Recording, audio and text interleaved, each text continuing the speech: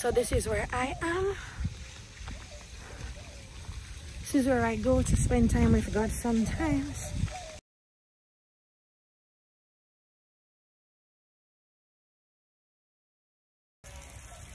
Hello everybody, God bless you guys, and welcome back to my YouTube channel. I think I did do a little intro in my first clip, but nevertheless, welcome back guys. It's a beautiful day and I just want to come and share with you guys. So I recently asked a question on my YouTube, what is it that you guys struggle with the most concerning your spiritual journey, your prophetic journey? What is it that you struggle with the most? So I'm going to be sitting and talking to you guys. I found that in the past I have done a lot of teaching, and though this may still be teaching, I want to share with you not just teaching, but I want to do empowerment. I want to do, you know, encouragement, inspiration, that you guys can know that you're not alone. Because I've seen several comments that persons who are coming into the prophetic has shared that they absolutely feel alone. No one understands you. You don't know who to talk to. You don't know what to do. And so this is why I decided, let me start doing more of these videos where I can share with you guys. So I want you guys to like the video if you find it interesting, and leave the comments in the comment sections. Let me know if you guys would like more content like this. At the end, I'm actually going to give you guys a little walkthrough of the area so you guys can see my beautiful, you know, surroundings, and outside is beautiful. I think you get the best of me when I'm outside and I'm in nature. As a prophet, you have to find something or somewhere that gives you life, that re-energizes you, that puts you back into a place of you being centered, you becoming one with God again. And this is what I do. So the first thing is, how do I manage everything that I do? So I am a mother, I am a teacher, I teach courses, I am a pastor, I am a wife, I do YouTube. There's business outside also that, you know, you guys don't know about. So there's so many things on my plate that I do. But the one thing that has kept me, you know, being driven, being intentional, and I'm not perfect, I'll share that with you guys. But the one thing that has kept me in a place of being driven and motivated is, and sometimes I lose my motivation, I have to find that one thing that keeps me going. But the Bible does say that to whom much is given, much is required. Because I know that so much is required of me from God, it keeps me going. And so there are days where the workload becomes hectic. There's work, there's family, there's the church, there's so much that going on that sometimes if you're not careful, it will get you into a groove of doing things robotically because you have to do it and not because you are passionate about doing it. So one of the things that I've always wanted is to serve God, not because I have to, but because I want to, because I love him. What I don't want is, I don't want to get lost in, you know, being, for example, I'm a pastor. I don't want to pastor because it's a job. I treat it like a job, which means I have to be punctual. I have to show up when I don't feel like showing up. I have to prepare and, you know, all the works that I have to do. So I treat it professionally. But on the other side, if I only focus on the professional side of it, then I will lose out on doing it because it fills me, because it motivates me. It's what gives me life. And it's the same thing like marriage, you know, and having kids. You don't just get up and you make breakfast for your kids every day. You're cleaning the house every day so your husband comes home to a clean, beautiful home. You're not just doing it because it's a part of your job description. It's something that you should do, but you're doing it because it also makes you happy. You're doing it because you love them. Some days you become so tired as a mother that you don't even want to get up and, you know, make breakfast for your kids. But it's not just that you have to, but it's because you love them. And, you know, if you don't do it, who else is gonna do it? But the second thing and the most important thing is because you want to do it. The same thing applies for God. Finding consistency and remaining intentional about seeking God and spending time in Him to grow in your spiritual gifts, to grow in your relationship with Him, to grow in understanding, your call in your ministry. It first has to come from a place of relationship. And I guess that's the point I want to drive home to you guys. Relationship is key. Where there is no relationship, anything that you do is going to be a struggle.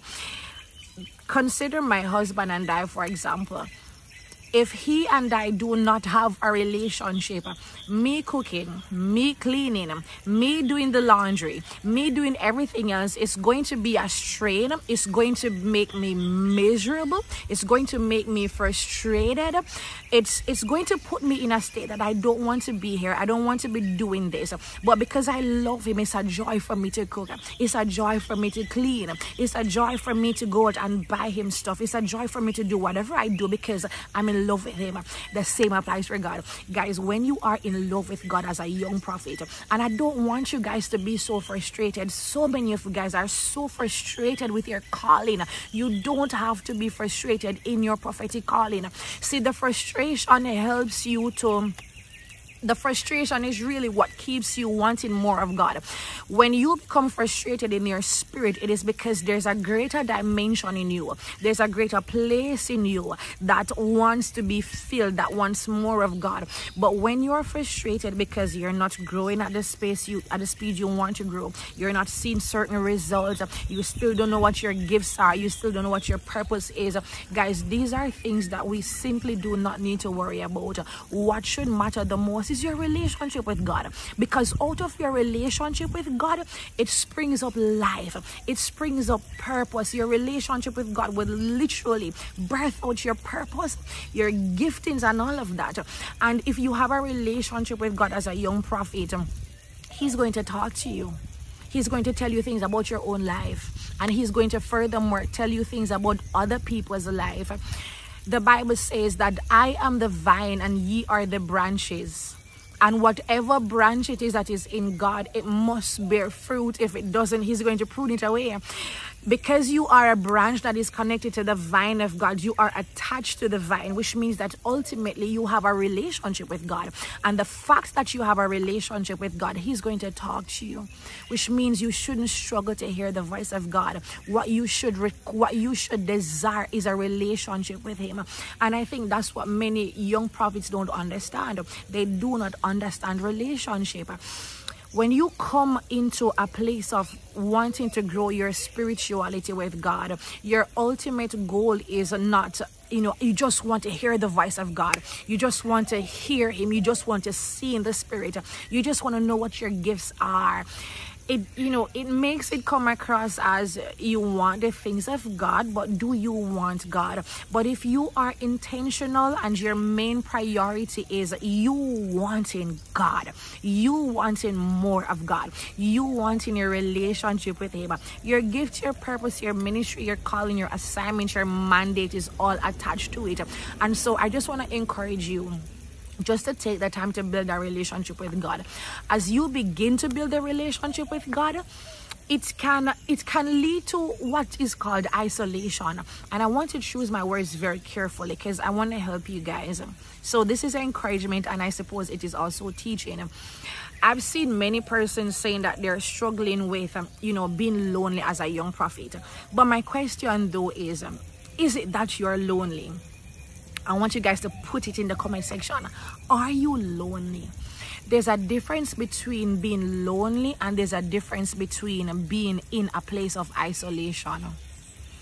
If you guys understood the reason why God sometimes strips people from you, then you would understand why it seems as though you're lonely, but you're not. So sometimes God will, I hope I'm not all over the place. Sometimes God will pull you into a place of isolation because he wants to spend time with you. He wants you to learn him. He wants you to learn his voice. He wants you to learn the presence of God. And sometimes when you are accustomed to the being in a space where there's so much noise, there's so much clutter, there's so many voices, there's so many people that's in your space, sometimes it can take away from, you know, you hearing God in the way that you would want to hear him. And so it's not that you're lonely. In fact, sometimes we should begin to give God thanks that he did take away some people from our lives, because some of these very same people that are in our lives are the same people that would not understand our calling, the same people that would criticize us, the same people that would mock and jeer us, you know, why are you leaving your job to go into this prophetic thing, and you know, how are you going to pay your bills? Sometimes God stripped us from people that would mock us, jeer us, misunderstand us, you know, the people that would want to fight against us. The Bible tells us in the book of John, he says, a prophet is without honor except in his own country. Being in your own country is not just a physical place that you were born and raised in. Sometimes it's just not being around the people that you are familiar with. So your own country doesn't speak about a physical place. It actually speaks about familiarity. It speaks about being around people that are familiar with you. And so sometimes God strips us down to not having friends and family around us, not because he wants us to be lonely, but because he wants to protect us. Because another thing is, when you are around the very same people and say they don't understand you, say they're mocking and jeering you, it brings you so much pain, because you will not expect this to come from the people that you love. So sometimes God isolates us to protect us. Sometimes he isolates us, all the time. He's either isolating you to protect you. He's either isolating you to protect you, to prepare you, to process you, and to push you out to give birth into what you want. See, when a seed is buried, it's the only seed that's in the soil. It's away from everything else. It's in the soil all alone. You are a seed. You're in the soil all alone. What's something else? There's something else I wanted to share with you guys. You're all alone in the soil, all by yourself. There's no one there. It's like you're dying. And the Bible says, unless a parcel of grain or a seed falls to the ground and die, it cannot reproduce. Which means that sometimes God has to isolate us in a place where we're all alone. When you're in a place of, silence, of isolation, you learn the voice of God, and you don't have 1,000,001 other voices telling you something completely different. So then when you hear God's voice, you are sure that this is the voice of God that is talking to you, and there's no confusion. So sometimes God isolates us, just to process us, to know his voice. He isolates us to protect us. See, understand that for man it is difficult. Man thrives on companionship and association. However, when you come into the prophetic and even ministry in general, it's the other way around. And I'll say for many ministers, if we can be honest, that for many of us, our circles are very, very small. And the truth is, the smaller your circle is, it's the better it is for you. So sometimes God isolates us into in an isolated place, and this is where, as I mentioned before, he protects you, he trains you, he grooms you, and he also isolates you, so that when he matures you into the prophetic, because I suppose that some of you may think that, when you're in the prophetic and you're mature and you know your gifts, as everybody wants to know their gifts, maybe you guys feel as though when you know your gifts and you're in ministry, the fullness of ministry, that it's all going to be a bed of roses, it's going to be okay. No, ministry is a lonely road.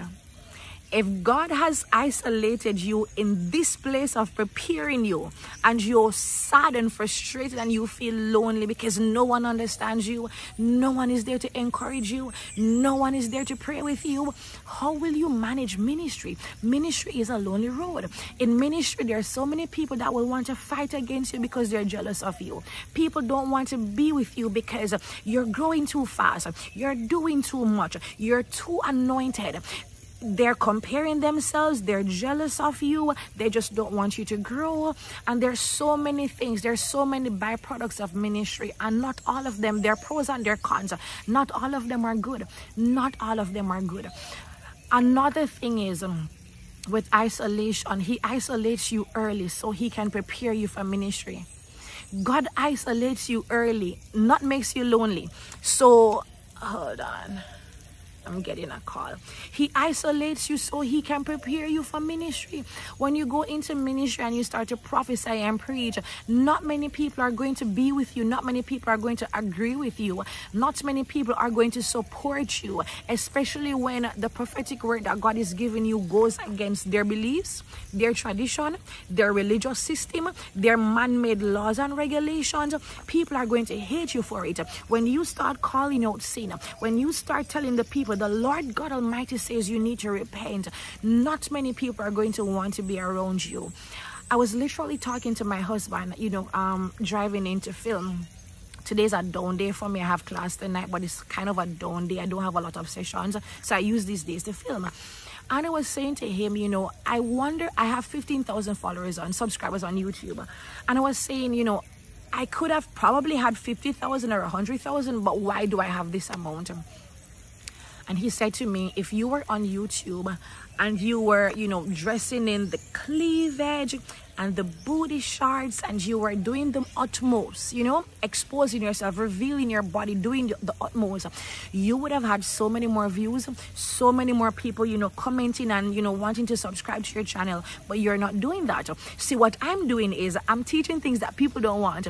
I'm teaching things that, not many people will want to sit to learn. Not everybody wants to learn. Not everybody wants to hear about God. People want to, live the life where, you're learning about, hair stuff, makeup stuff, clothing, the parties.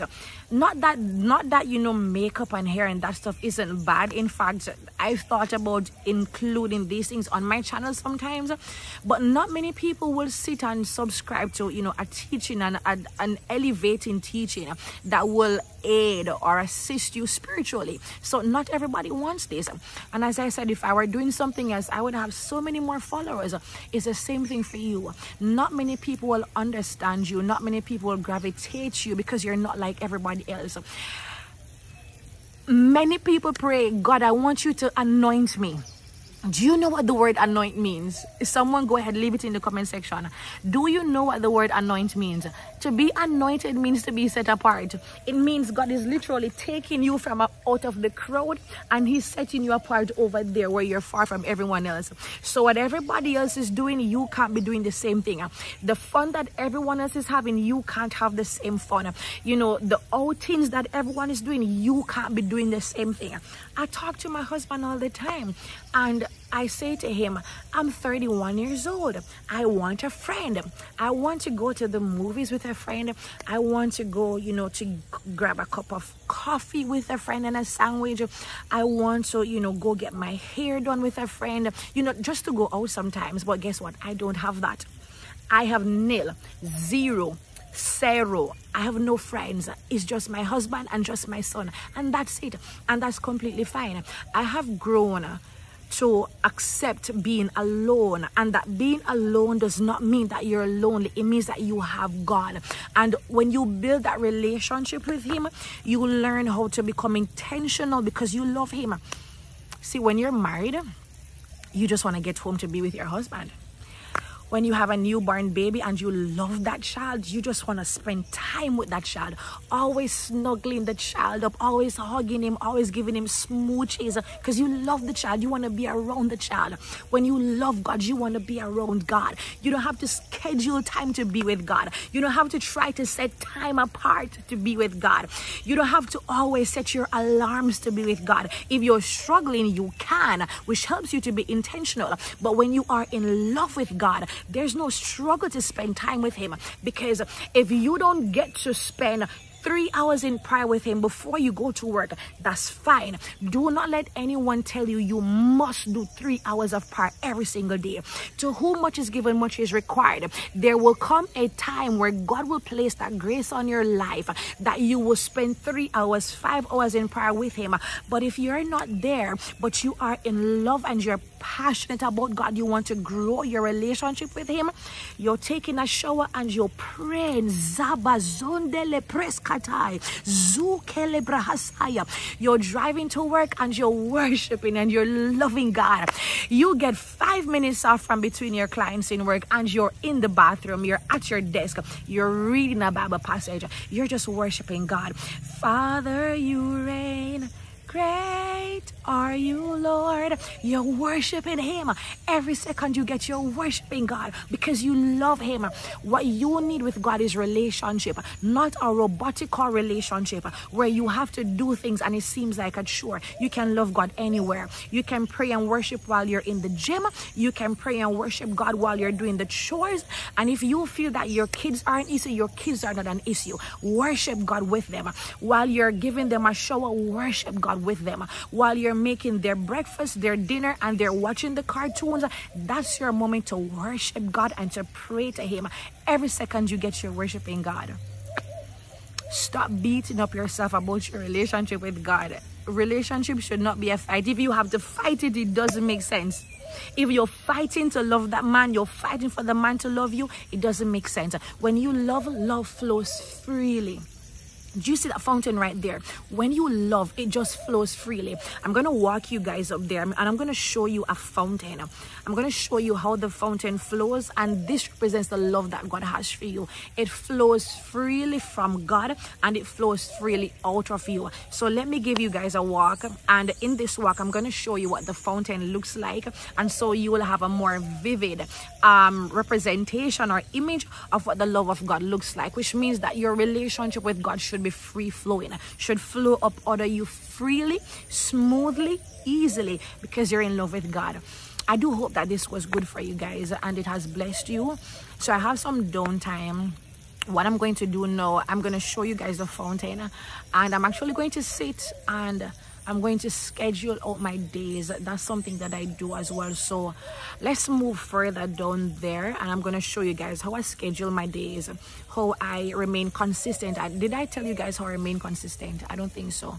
But let's just move this scene, and then I'm going to show you guys some stuff. All right, so let's go. So beautiful.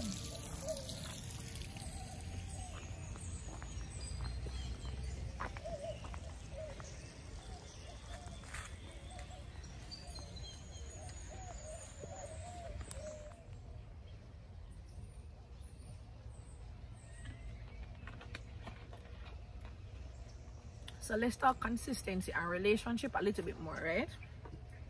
So I think many people don't know what love is and what relationship is, and that's an issue. In order for us to understand relationship, we have to understand love. When you love someone, the Bible says, for God so loved the world that he gave his only begotten son. When you're thinking about love, nothing is too expensive, nothing costs too much, nothing takes too much time. It's just something that you're absolutely willing to do. And so then, with that being said, your communication with God, it may vary and it may differ. In the same way, and I'm comparing relationship with God, you know, with anybody else. So for example, there are days where I go to God in prayer and I sit and I'm talking to him. There are days also where I go to God, and as opposed to praying, I'm writing a letter to God. So someone recently gave me this beautiful little diary thingy. It has a whole box and stuff, and it opens up. It is so cute, so cute. Thank you, Auntie Marie, for this. So sometimes what I do is this: I just go to a quiet place. And some of you may be saying, you know, you don't have quiet place, or, you know, when you have kids and multiple kids, you don't know what peace and quiet is. Sis, wait until them kids fall asleep, or, you know, whatever the time it is that you can find. As I said, you know, just find some time. And sometimes your relationship where God is concerned is, it's not just prayer, you know, it's you talking to him in your own way. So I got this cute little, you know, what do you call it, bookmarker to mark wherever I am. I think it's a bookmarker, absolutely think so. So, and the pen is so cute. I don't know if you guys can see, it literally screws off like this. So cute. Sometimes I just go somewhere and I just write letters to God. That's all I do. If there's something that's too difficult for me to say to him, I'll write you a letter. I'm just writing a letter to God. You know, I'm telling him how I feel. I'm telling him what my day was like. I'm telling him what my struggles are. I'm asking him, is there anything you want me to change? So sometimes you have to take some time and write a letter to God. You know, write about your day. Allow God to write.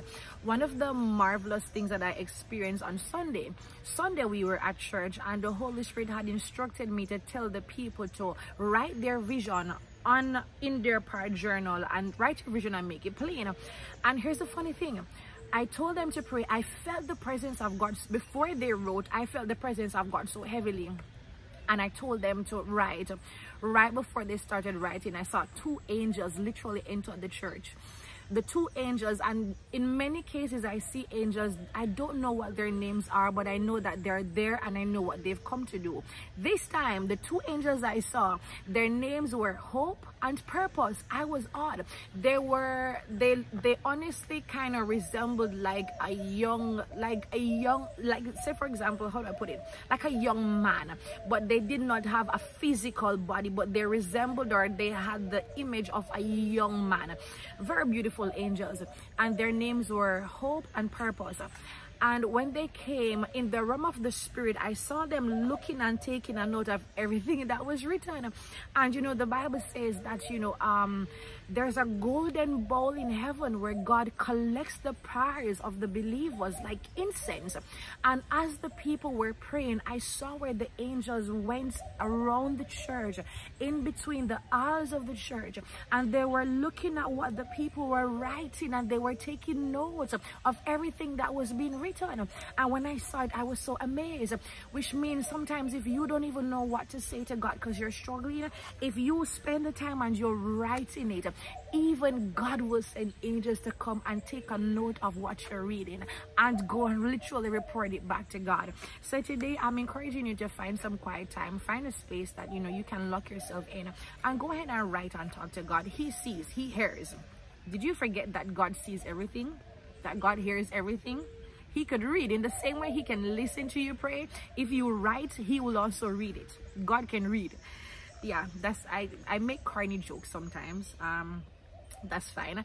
So as I said, I do hope that this teaching has, you know, helped you, or encouragement has helped you. If you need more content like this, please make sure you go ahead and comment in the comment section.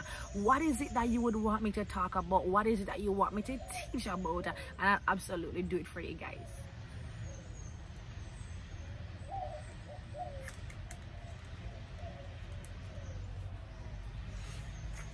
Ezofala brahasato je brahasatia lubricato zivente le brahosha di cabasonda la brahai la papai zupe le mando shevita la brahasia telebaha libracato zeve le panda rohoshketi zevai zobede de bahasataya libracato zimbrahushketi zempalatia lupe le cason telebahasaya.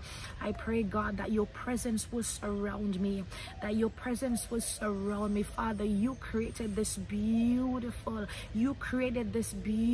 landscape. You created this beautiful earth. I believe that your presence is all in creation, that your presence is with me. So I pray that you will cause your presence to be felt. Help me to know that your presence is here. Help me to know that you are with me always. Help me, teach me how to love you in the same way that you love me. Zabada rabahasatai libro hoshendes kata zepelendos koto jipradiska lipaladabaha. Wherever I struggle, God, help me to become perfected. Where my struggles are, where my inconsistencies are, where my failures are, where my flesh is taking control, where my mind is taking control, where my emotions are taking control, I pray that you will step in, God, and that she will help me to be consistent. Dabasoto jibro hosenda rabakataya. Help me to be consistent. Help me to be purposeful. Help me to be intentional. Help me to find the time to love you, to seek you. And when I seek you, I pray that you will be found in me, oh God. Father, you are worthy. You are worthy to be praised. You are worthy to be praised, God, and there is none like unto you, God. You are awesome in all of your ways. You're mighty in all of your ways. You are beautiful, Jesus. Father, I love you. I exalt your name. I adore your splendor. I adore your beauty. I adore your majesty, oh God. You reign higher than any other God. There's none like you, Jesus. You are amazing. I have a beautiful Father. I have a wonderful Father. I have an amazing Father. But Father, I ask you that you will teach me to be a daughter. Teach me to be a daughter. Teach me to be a daughter. One that desires the presence of her Father. One that desires to know her Father's voice. One that desires to know her Father's ways. Teach me your ways. Teach me your voice. Teach me your presence. Zabrahoshenda rabasata. Libro koto zentele brahasadi ketu rabashadia. Mandele beko sadarabaha. Leda bahashoto ziba bababaha. You are worthy to be praised, Father. So I'm about to show you guys the fountain and what it looks like to be loved by God. As a young prophet or as a prophet, I want you guys to put in the comment section, what is it that, or where is it that you go to spend time with God? What is it that brings you peace? Where is it that you go, and when you go there, you hear the voice of God clearly? I want you guys to put that in the comment section. For me, anywhere where there is quiet, it's a quiet place. Anywhere where there is, you know, the ocean, that's where I go to hear God and spend time with God. Yeah. So this is where I am. This is where I go to spend time with God sometimes.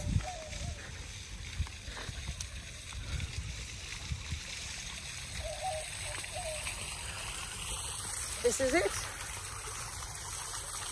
So this is it, guys. This is it. This is what the love of God looks like. And I think about God and his unconditional love for me. I think about rivers of living waters, fountains of living waters that just flow unconditionally. When I think about my love for God, because we want God to love us, but do we love him? One of my prayers in this season is for the Holy Spirit to teach me to love him just as how he loves me. And when I think about my love for God, I'm thinking of rivers of living waters or fountains of living waters that flow up from within. The Bible says that out of your bellies shall flow rivers of living waters. Let's say fountain of living waters. It means if your love for someone is flowing, you don't have to fight it. You don't have to press it. It flows freely. And if you have that love for God, finding time or making time to spend with him in prayer, making the time to pray, making the time to write letters to God with prayers, making the time to fast, making the time to study the word of God, it should flow freely. And by saying this, your kids are not an excuse, your husband is not an excuse, your job is not an excuse, because sometimes we have this notion that I don't have the time. We are now in a time consuming, space where you have work, you have kids, you have a husband, you have ministry, you have so many things going on. I want you to love God. When you love God, spending time with him is not a chore. It's not robotical. It's not something you have to do. It's something you want to do. So in the same way that you would spend time with your spouse because you love him, you're at work, you can't wait to get home to see your spouse. You can't wait to get home to spend time, with your babies and, your kids because you love them. It's the same thing with the Holy Spirit. There's a love, there's an unconditional love that flows from within. So when it comes to prayer and spending time with him, it flows freely. So my prayer for you in this season is that you will not struggle to spend time with God. You will not struggle to pray.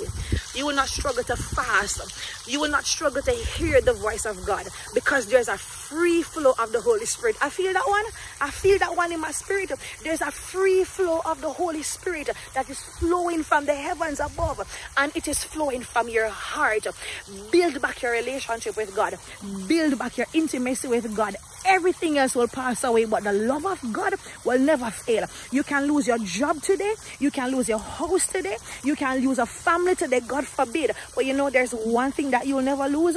There's one thing that will never leave you, and it is the fountain of ever-flowing waters and love that comes from the stream of God. Love Jesus just as he loves you. I'm Pastor Beckford signing off for today. God bless you guys and have a wonderful rest of the day.